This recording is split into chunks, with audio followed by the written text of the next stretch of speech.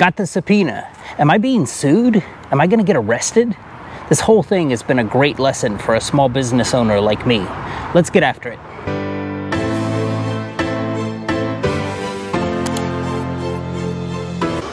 So first time since the inception of this channel, I'm going back and I'm actually remaking a video. I actually made this yesterday, shot it all yesterday, edited it all, got it all ready to upload.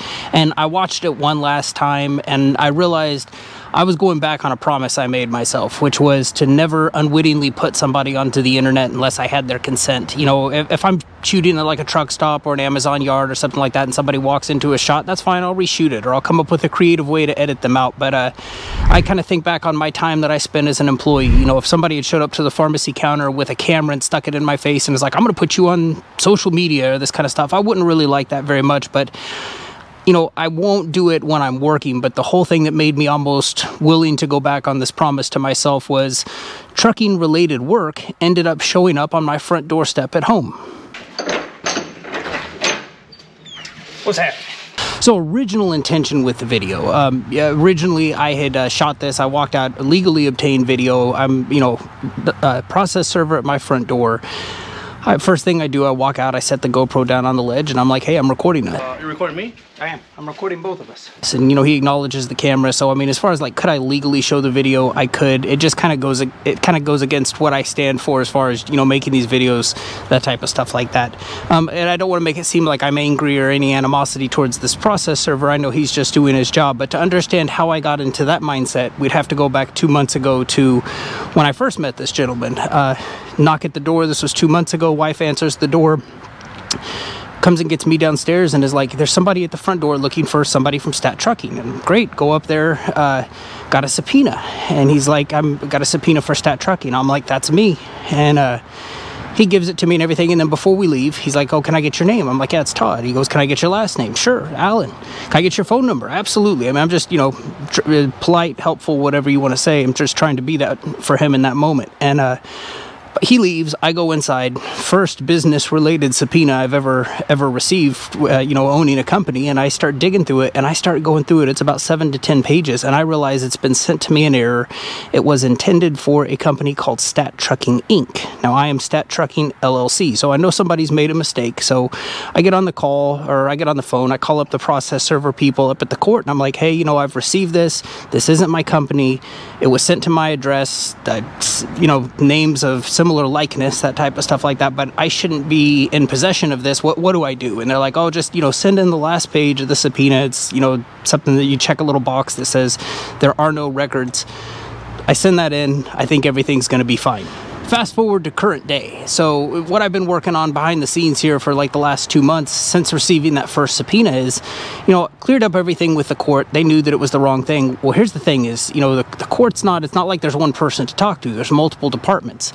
The same department that doesn't cross their T's and dot their I's and didn't realize that, like, hey, Stat Trucking LLC and Stat Trucking Inc. aren't the same thing. Those are the same people who now receive my information, my first name, last name, telephone number from this process server who was there the first time. These people have been relentless. They've been, you know, calling, got a hold of my emailing, saying, like, you know, you need to come to court. And it's like, this isn't my case. This is a different thing. And they're like, well, you know, and veiled threats, you know, like, well, we're going to take action against Stat Trucking Inc. And it's like, I don't care what you do to Stat Trucking Inc. It's not me.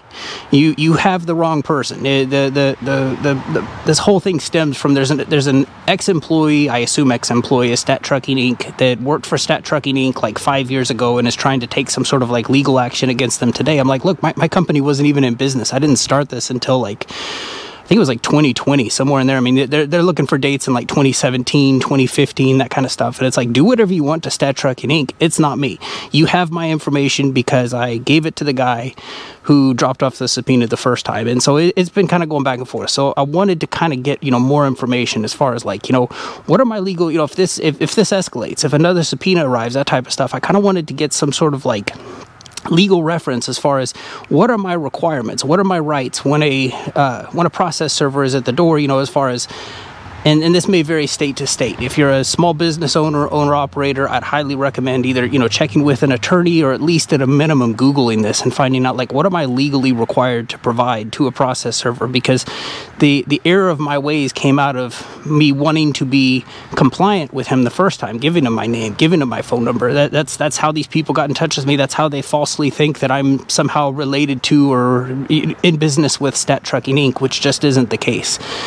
And so what I found out is when you technically, and this may vary state to state, but when a process server is dropping off a subpoena, like, I'm willing to accept a subpoena for Todd Allen. You technically can never refuse a subpoena, but, you know, if they're dropping off a subpoena for Todd Allen, that's fine. I will accept it as Todd Allen. If they're dropping off a subpoena for Stat Trucking LLC specifically, I will take that and I will identify myself only as the owner of Stat Trucking LLC. As far as my name, my phone number, they're not entitled to it. You don't need to provide it.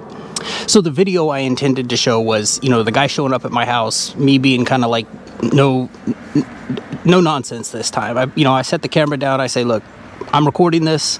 He acknowledges the camera. You know, we kind of go through our stuff of, you know, he's got a subpoena. He's got a subpoena for Stat Trucking Inc. I'm like, well, I will only accept, I will take any subpoena for Stat Trucking LLC. Otherwise, you've got the wrong person. And so he ends up, you know, acknowledging on the video that it is in fact for Stat Trucking Inc., that it's not for Stat Trucking LLC, and I don't refuse the subpoena, but he ends up leaving with it. And I was glad to get all that on video because, you know, when you know, through some of these veiled threats through people from the court of saying, like, you know, if you don't show up to court, you're, you know, one of the things that's been mentioned is incarceration. That's not a threat I take lightly.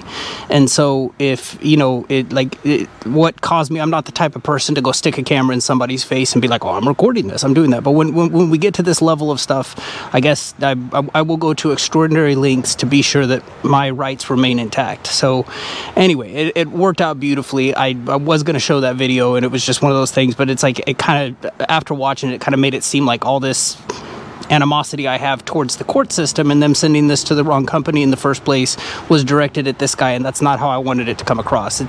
I was cordial with this guy. We ended up both, you know, in the video, we both, at the end of it, we're like, okay, have a nice day, Happy New Year. You know, it's like, we left on decent terms. I'm just gonna send it back and say that you're not the person. Perfect. Yeah. Right on. All right, man. Thank you. Have a good day. All right. Happy New Year. You too. But yeah, I'm not messing around with the courts as far as, you know, people not being accountable and sending this willy-nilly to any company they want to, and then having those ramifications, having me sitting here holding it with it.